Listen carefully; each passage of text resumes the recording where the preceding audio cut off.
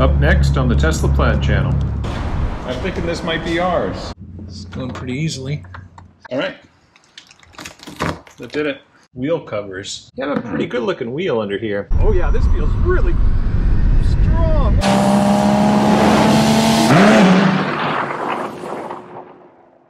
Welcome back to the Tesla Plaid channel.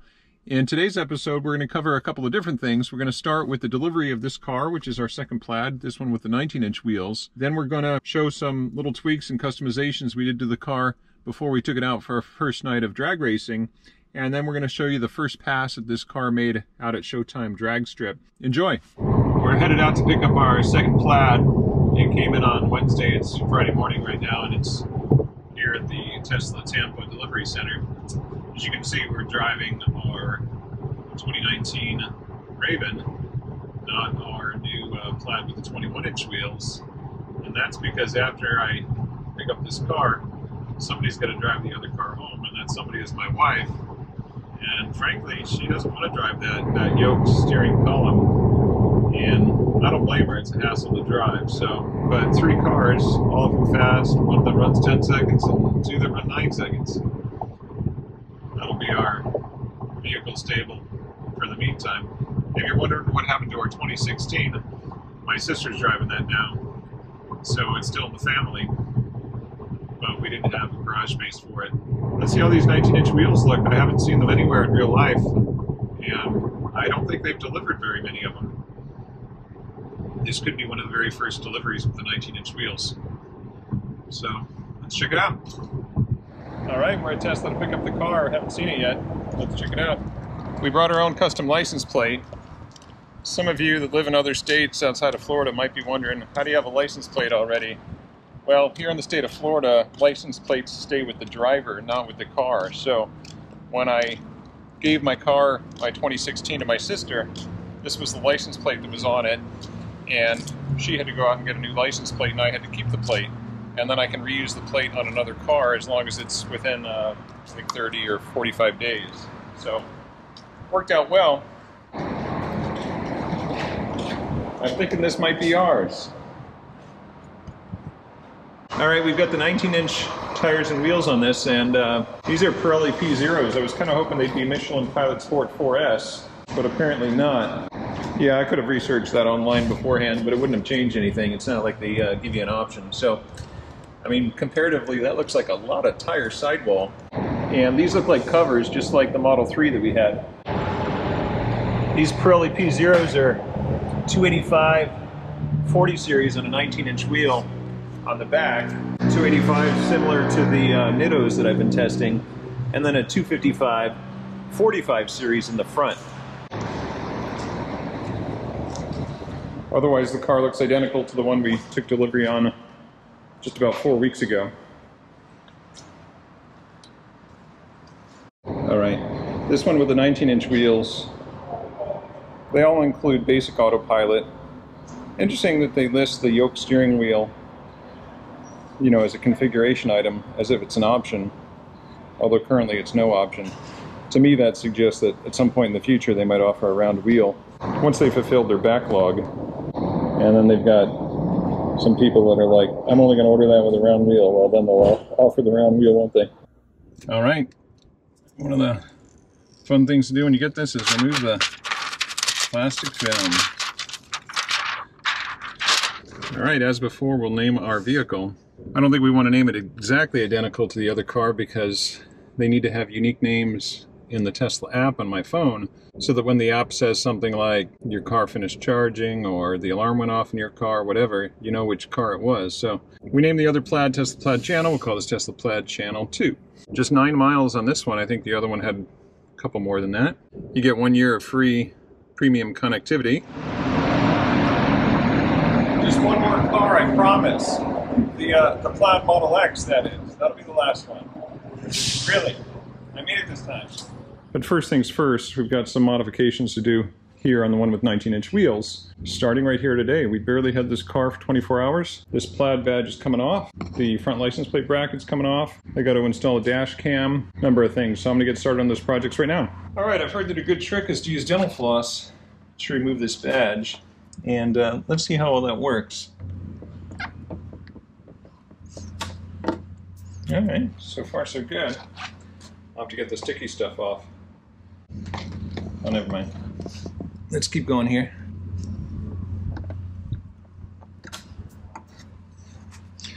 All right. It's going pretty easily.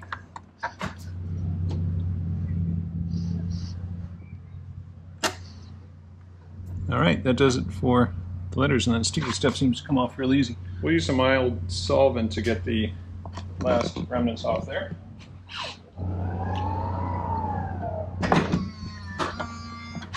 And just like that, we're debadged.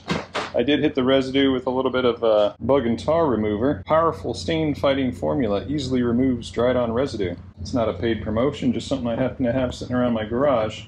So as I look at the car now without a badge and with the same license plate that my 2016 Tesla S75, which was also blue, virtually an identical shade of blue, I can't help but think that as many people see this car, neighbors and such, will probably think it's maybe just the same car and that I de-chromed it, maybe switched out the wheels, and won't immediately recognize that it's an entirely different car. So same color, same plate. Just one thing worth mentioning when it comes to debadging a vehicle, I'd recommend to always do it as early in the vehicle's life as possible, because if you wait a few months or worst case a year or two and then decide to debadge it, you're going to find that the badge that was on there caused the paint to be protected underneath. So you'll remove the badge and then you'll find that the paint weathered differently, and then the part that was covered by the badge will be pristine where that paint was perfectly protected. So you remove the badge, now you can still see the outline of the badge in the paint. So by removing the badge as close to day one as possible, you avoid that kind of unintended ghost of where the badge was. All right, we're done with the badge. Let's get that front license plate frame off. Front license plate frames on Teslas are a little bit deceiving. People take a look and they see these bolts and they think that it's screwed into the bumper, which it isn't. You've got these three bolts, which are very unusual pattern on the bolt head. It's like a 5-leaf clover of some sort. So most people aren't going to have a tool that fits that. I certainly don't. But I find that a good pair of pliers or vice grips will get these right out. So I'm going to remove those, and then you'll see that what's underneath doesn't screw into the bumper at all. So it's possible to remove this and have a clean end result, exactly like my other Teslas. If you take a look at the front of my 2019 Tesla Raven, there's no bolt holes, no evidence that there was ever a license plate frame on the front of this car. So this will be the end result that we'll have on the Plaid once we're done removing the plate frame. Just got to get a firm grasp on these with a common pair of pliers, and once you get them started, pretty easy to get them out. All right, these screws are coming right out. There's 2, there's 3, and the outside painted bracket is now off, leaving us with this bracket underneath that is just affixed with a super strong double-sided adhesive pad of some sort. It is super heavy duty, not easy to get off. Now in my very first Tesla, my 2016, I just applied a lot of force and just pulled the sucker right off. This car costs a little bit more than that, so I'm going to take a little more effort, be extra cautious. I don't want to cause even the least bit of a scratch or anything. So I'll try the dental floss again to kind of get it started, see how it goes from there. All right, so I don't think there's a dental floss in the world that's going to get this level of adhesive off. So my new approach is kind of based on the same concept, but I've got a number of old shoelaces over there, and I find that if I use a shoelace in a similar manner to dental floss, it pulls the adhesive out one little bit at a time. So yeah, this is going to be time consuming, but I've got time and I'd rather do it right than use brute force and do any damage to the paint or the bumper. So I'm clearly making progress. I can see big pieces of adhesive coming out, and I'll just kind of keep working that. You can see I'm probably already 10% of the way through it. So we'll keep working this, and looks like a safe approach. You can see that adhesive coming through, and I've got a whole bunch of shoelaces to work with. I would not recommend to do this with bare hands. Now it's coming right off. Total elapsed time here is probably maybe 2.5 minutes. I could very easily just pull this piece off if I wanted to right now, but I'm going to choose not to do that. Don't want to underestimate how strong this adhesive is and risk doing any damage to the paint. Okay, the top strip of adhesive is completely undone. There's just a little bit remaining on the bottom strip.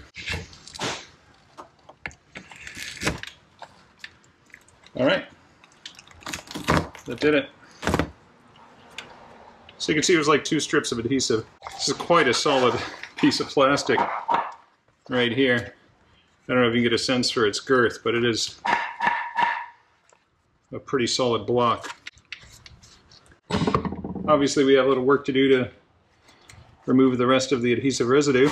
I'll start by just doing that by hand. Then I'll break out a microfiber cloth and maybe the bug remover. You can see a lot of these big pieces just come right off. Just like any kind of a tape residue, you can start to build a ball and use that ball to remove the rest of it.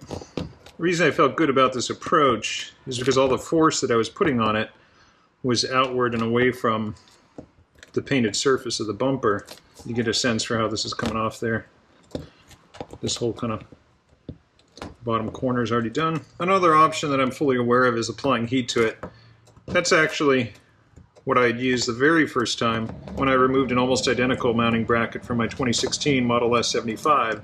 I hit it with a blow dryer. I didn't have any kind of like, you know, industrial heat gun kind of a thing, so I just used a hair dryer to heat it up to begin with and soften the adhesive.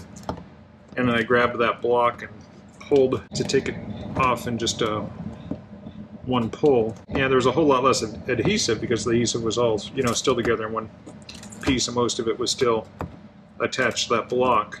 But I didn't feel so good about putting heat on this paint this time, and I didn't mind spending the time taking this approach. And I think the reason this approach works is because this adhesive sticks to itself a lot more strongly than it sticks to the paint on the bumper. So, alright, I think we're ready for the microfiber cloth with some of the bug remover.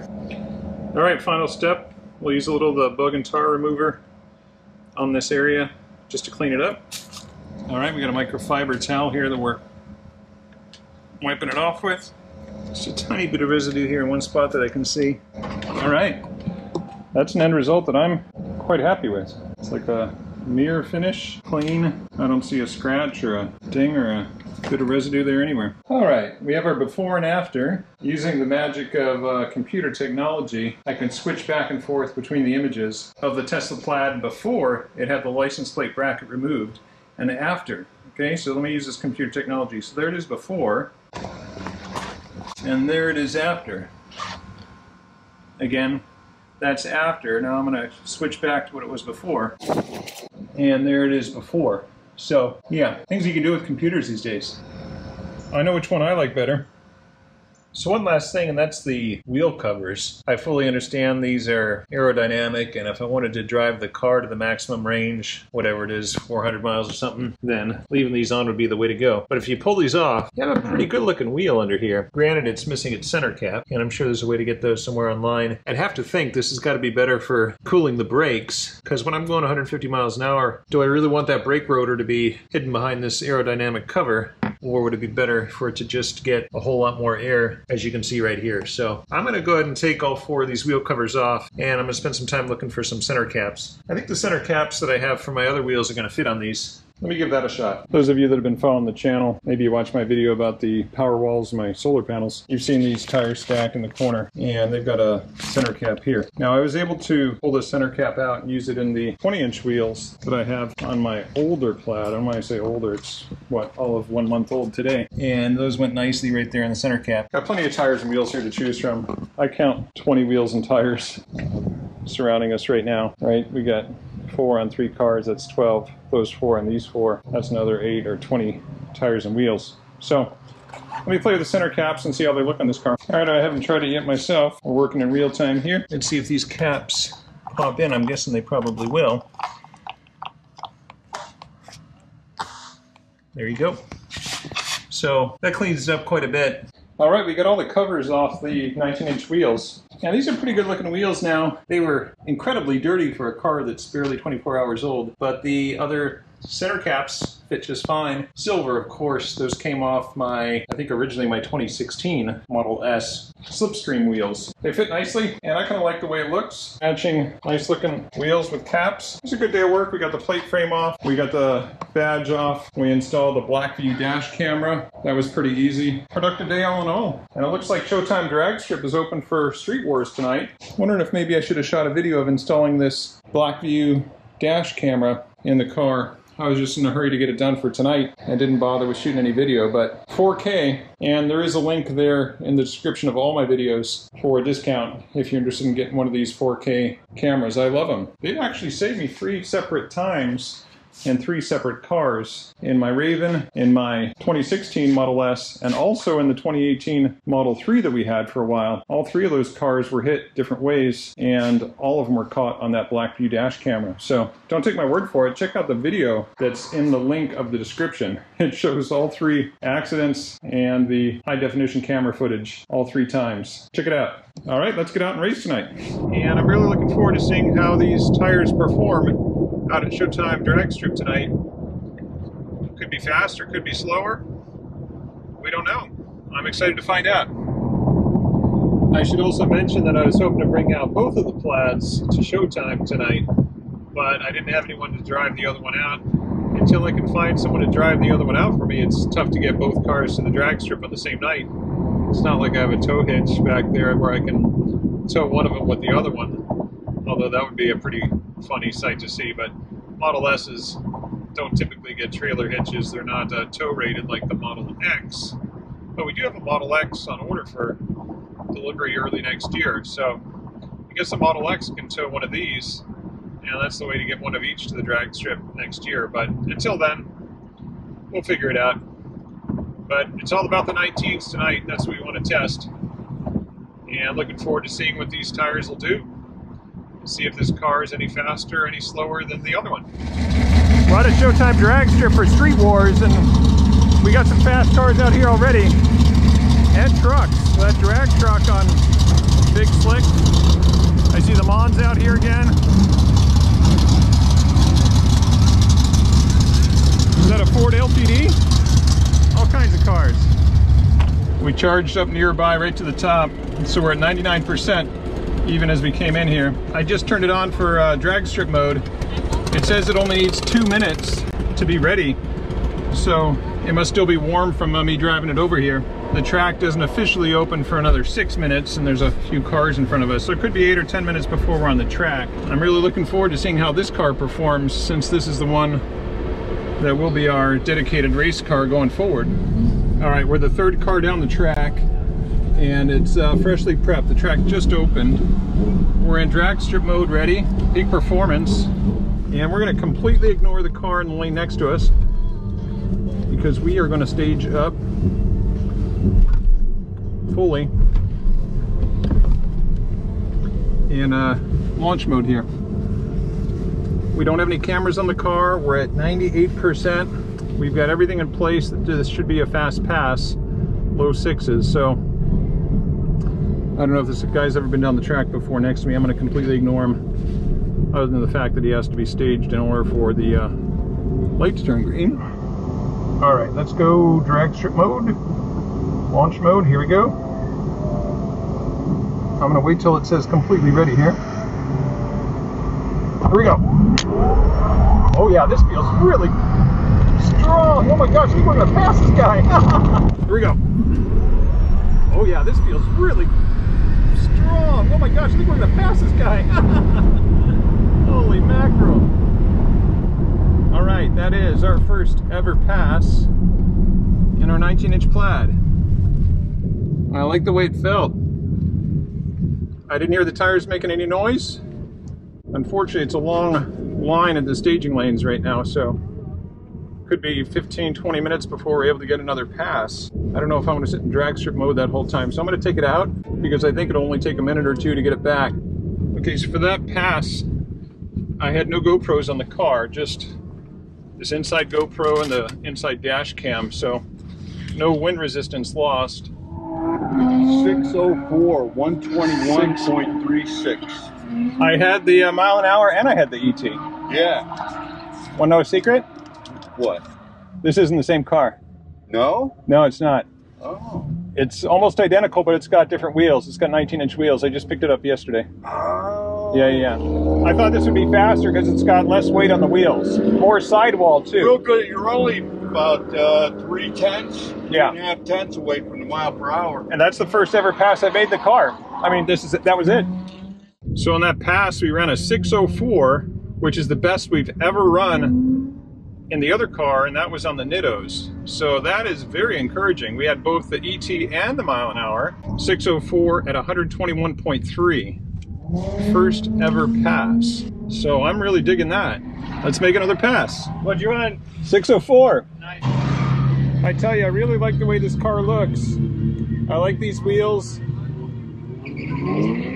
The lines are so much cleaner without the front license plate bracket on there. I like that the badge is off.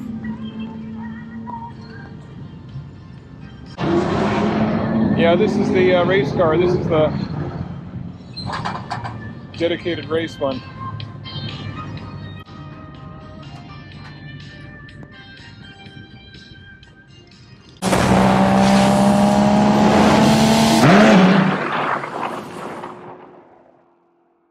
So the question I've been getting most is, why two plaids? Well, I never intentionally planned to get two almost identical cars. That wasn't the plan. I'd ordered a Plaid Plus, like many people did. I ordered it back in September, almost a year ago, within the first couple minutes when those went on sale. And then in January, also right when they went on sale, I ordered a Plaid.